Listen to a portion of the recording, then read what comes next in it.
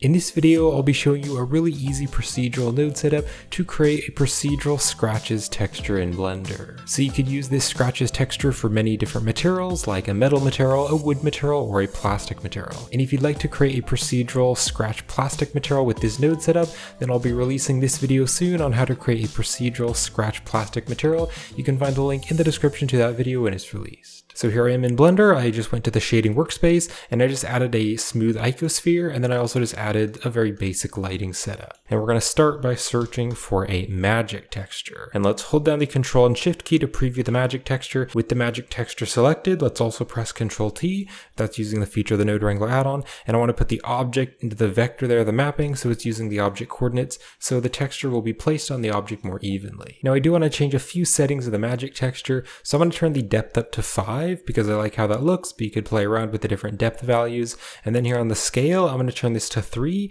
and then also on the distortion, I'll turn this to 3 as well. So you can see by turning up the distortion value, it's going to give the texture a lot more detail. Now you might be wondering how we can turn this into a scratches texture. Well, what we can do is make it more contrasty so we can only see some of these lines here. So what I'm going to do is search for a color ramp, and we'll put the color ramp after the magic texture, and then I'm going to drag the white tab way over and drag the black tab over just a little bit. And so you can see by dragging them really close together over here on the side of the color ramp, you can only see a few of those values. That's the base of the scratches texture. Now I do want to add a lot more detail to this because a lot of these scratches look really smooth and I want them to look a bit more rough and random. So I'm going to select the mapping and texture coordinate and bring them back. And what I can do is go to the add menu and search for a noise texture. And if we put the noise texture in between the mapping and magic, if we stick it right here, it's going to go through the vector. So that way the noise texture is going to distort the magic texture. Now let's change a few of the settings. So I'll turn the scale to like a 2, and I can also turn the detail up to like a 10 so it's more detailed. So you can see by dragging that detail there, it's going to change the distortion of those scratches. But I also want a bit more control over how strong the noise texture is affecting the magic texture.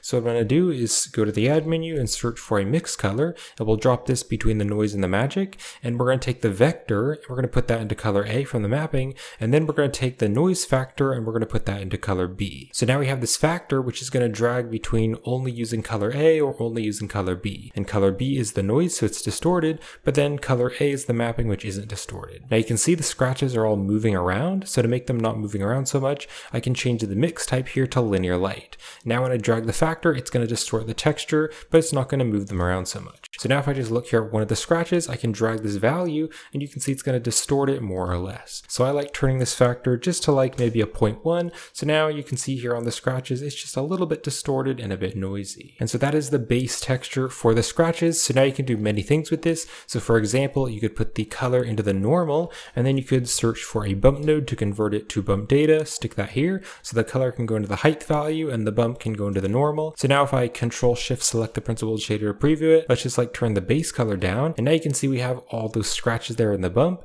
and you can adjust the strength with that. Another thing you could do is you could put it into the roughness. I'm going to put this into the roughness instead, and then I need to change the roughness values. And so to change the roughness values, you can make the texture lighter and darker. So what I'm going to do is click on the black tab, and I can make the black tab lighter, and that's going to make it more rough.